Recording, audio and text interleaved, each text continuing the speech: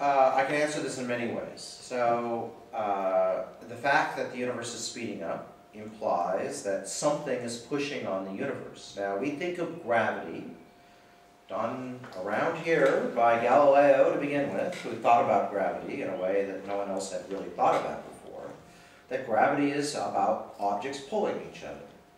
And yet when we went out into a universe which is full of stuff that should be pulling, we saw the opposite. The universe was speeding up. And that tells us that gravity is working in reverse somehow, or there's some other force that we don't know about. Like dark energy. So dark energy is the material that gravity works as a pushing force. So that is the interesting thing about dark energy. If the fabric of space itself has energy, then gravity pushes rather than pulls that material.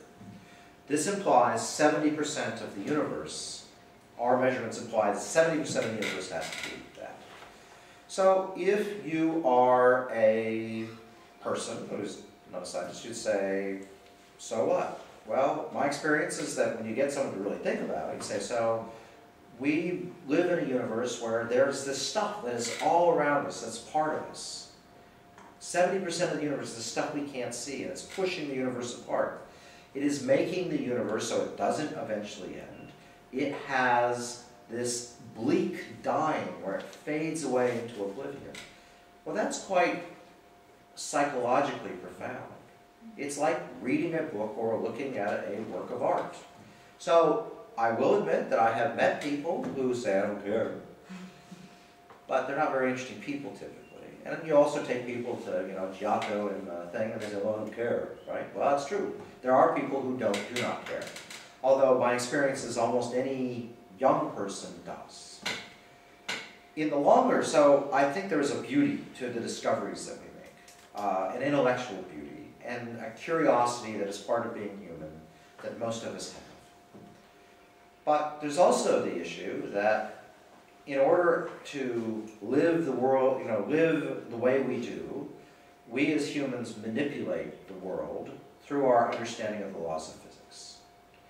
And the dark energy that we seemingly is causing gravity to push is right now a bit of an enigma, because the dark energy seems to affect gravity, makes it push, and the only way we know how to make it is through quantum mechanics, through quantum field theory.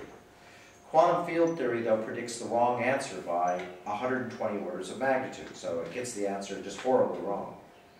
So there was a hope. One of the big outstanding mysteries of physics is how to take quantum mechanics and gravity and link them.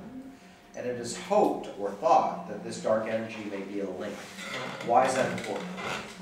Well, because if you understand how to link gravity and quantum mechanics, then you will have a fuller understanding of how the universe works or how physics works.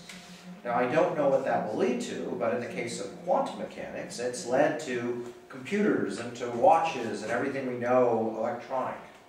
And so that understanding has the possibility of revolutionizing the technical world around us downstream. It's not going to happen next year. It may be 100 years downstream, but that's why it's useful.